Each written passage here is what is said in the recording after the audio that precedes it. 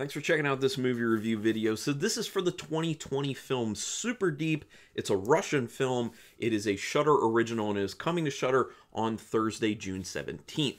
So for that reason, I'm putting this out ahead of time. This is a no spoiler review. I'll just kind of talk about a little bit thematically stuff and then just some of like the technical things, but I won't give you story really, except for a very small synopsis.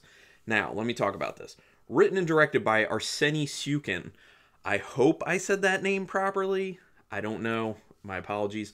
This is this individual's first feature film. And I will say, for a first feature film, there's a lot of good stuff going on here that does make me hopeful for this filmmaker in the future.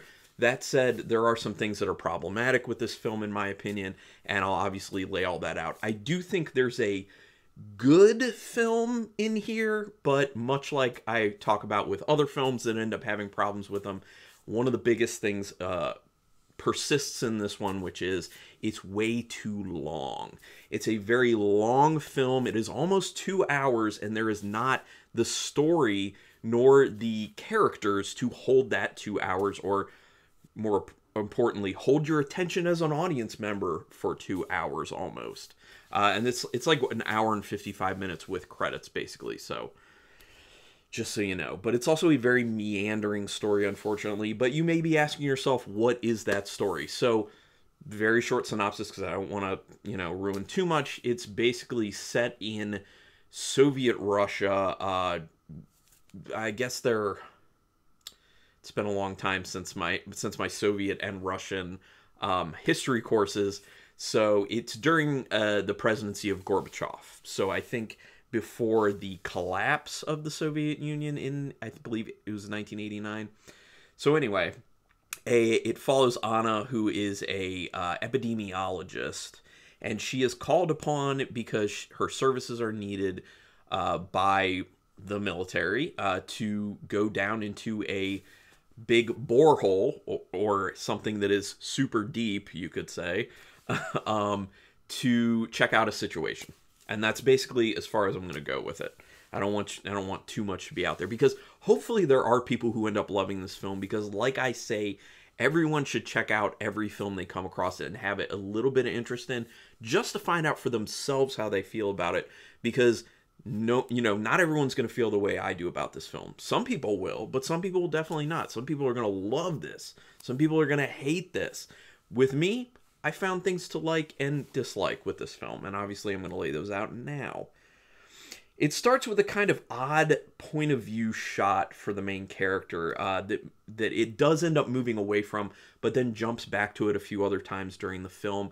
I think this is kind of being done as a way to kind of have the audience connect a little bit more with that main character, to get like inside the body of that person and maybe feel a little bit of the anxiety of what's going on, or fear or issues, maybe just connect a little bit more. So I understand that, but it comes off a little weird to me, especially because it's just used kind of briefly here and there. It's not that big of a deal, to be honest, but I just found it a little weird. Some characters are dubbed and some are not dubbed. I really don't understand this choice at all. Usually with films, it's either all subtitled or it is all dubbed over. Now with this one, there are no subtitles except for Gorbachev talking on the TV at one point, which is a very short segment. So no subtitles really, but it's all in English. But a bunch of the actors are dubbed over in English, but the main character, and I think maybe another character here or there, are not. They actually deliver their own lines in English. It's weird because it creates this really big disconnect in what's going on, especially because when you have translation from, say, obviously in this case, Russian to English, it ends up being a situation where you lose stuff in translation. You definitely lose things. So when you're going from the spoken word in the film to subtitles, you lose some stuff. But when you go from the spoken Russian to dubbed over spoken English, I feel like you lose even more, because not only are they translating or trying to translate as best they can, and it's not always one for one, they are also trying to match the phrases up with the amount of mouth movement.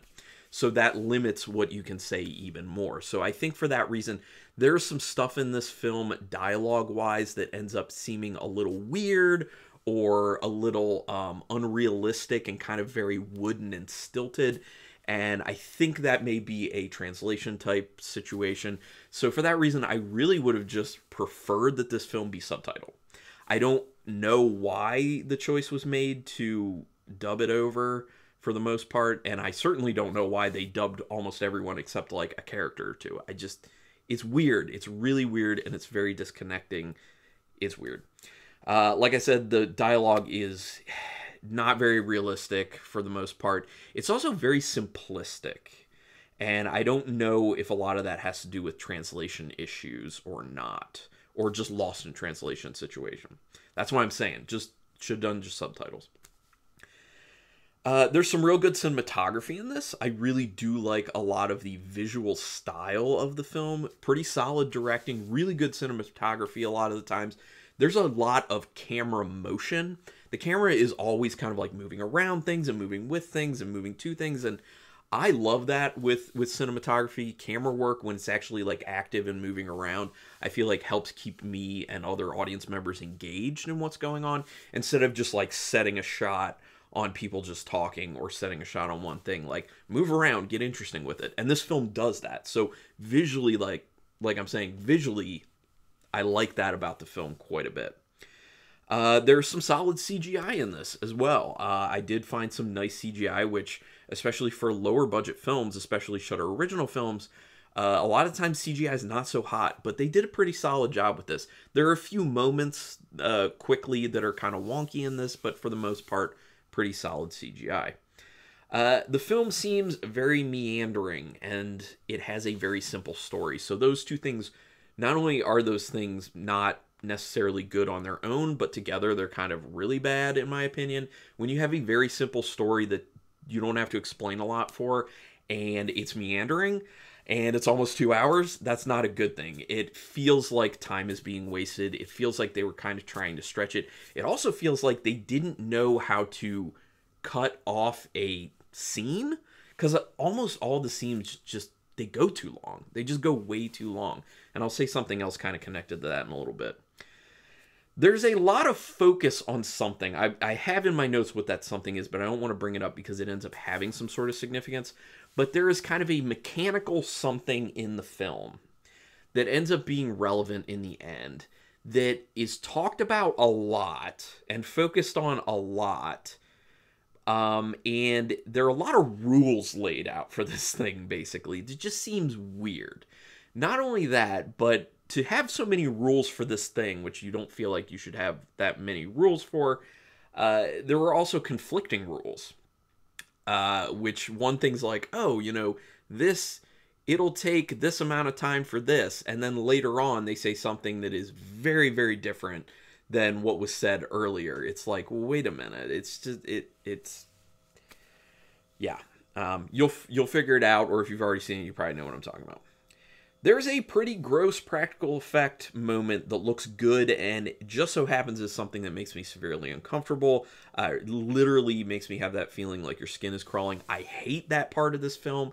Not from the standpoint of it was bad. I hate it for me personally because of the feeling it gives me, but that's a big win for the filmmakers in my opinion. And in general, their practical effects are quite good when they show up in the film.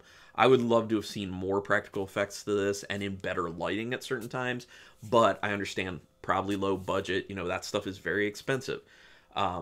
Yeah, so I love the practical effects moments in this. I think they pulled things off really well, and big kudos to them for actually making my skin crawl. There aren't that many things that do that for me, and they had something very specific in here that does that for me, and they executed it well. It got me. I was like, ugh.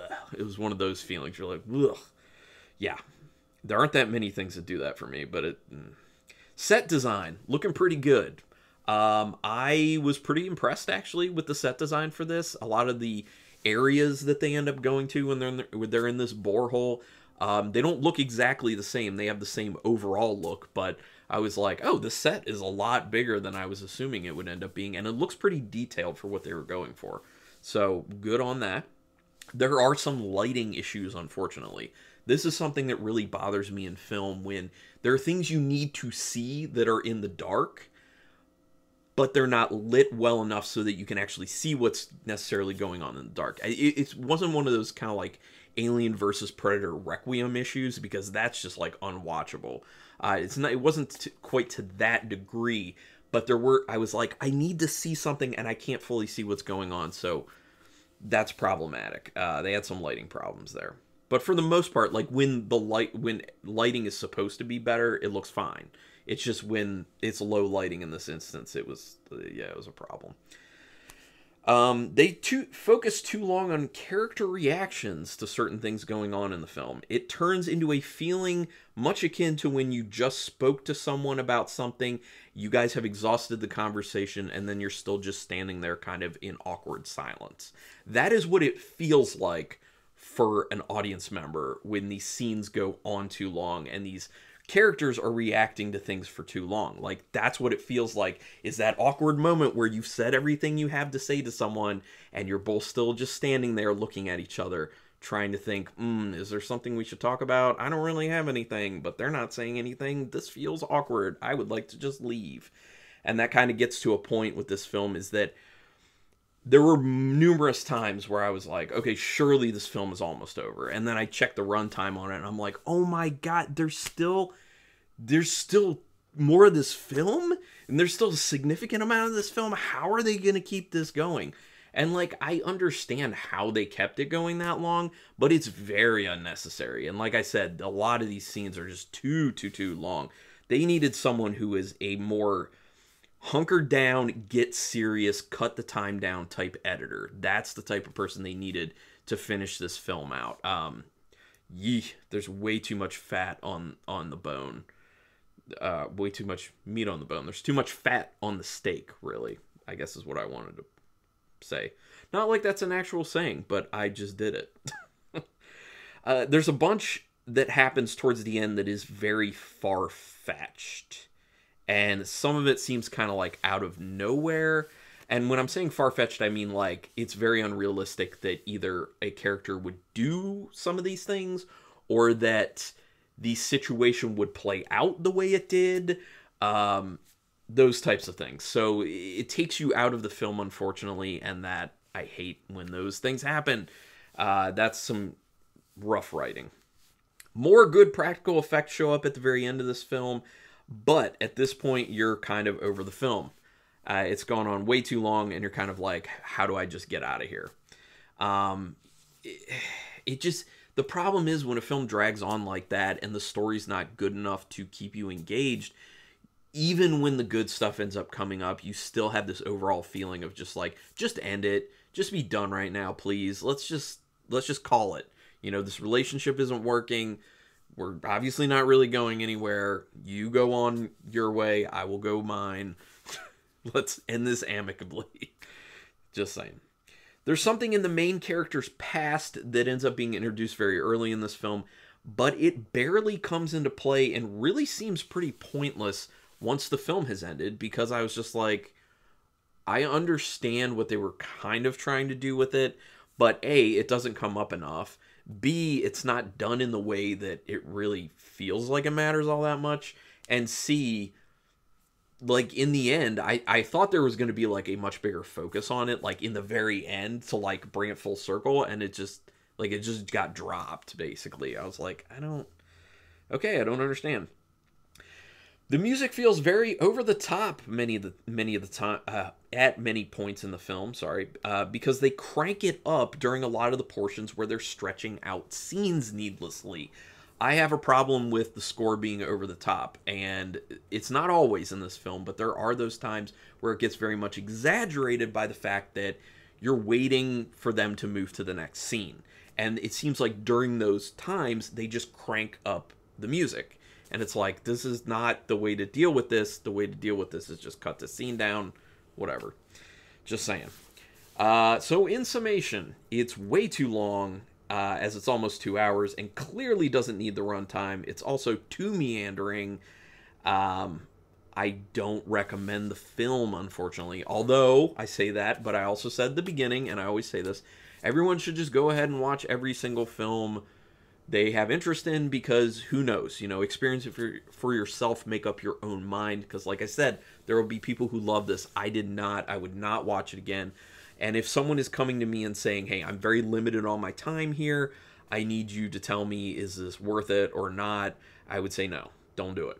So out of 5 stars with half stars in play, I was thinking about going lower, but I'm actually going to go 2 stars because cinematography looks really good. There is a good story buried in there if you edit it down a lot more, and practical effects were really good. So there are some wins for this film, and that's why I say that since this is the first feature film for this filmmaker, that's encouraging. That's good. Like, this is a very good start, so I would be interested to see where they go from here. But anyway, if you have seen the film, or when you do, go ahead and put some comments down there. We can do spoilers in the comments. Go ahead, spoilers in the comments. Let's talk about this if you want to. Do me a quick favor. Hit that subscribe button if you're not already a subscriber. That is your way to repay me. If you like this video or any video I've ever done, I'm not making money doing this or anything. I'm just trying to build a nerdy horror community here, and I keep motivated by people subscribing. So when I see new subscribers, I'm just like, awesome. Someone is enjoying the content, or it's worth enough of their time to devote to hitting the subscribe.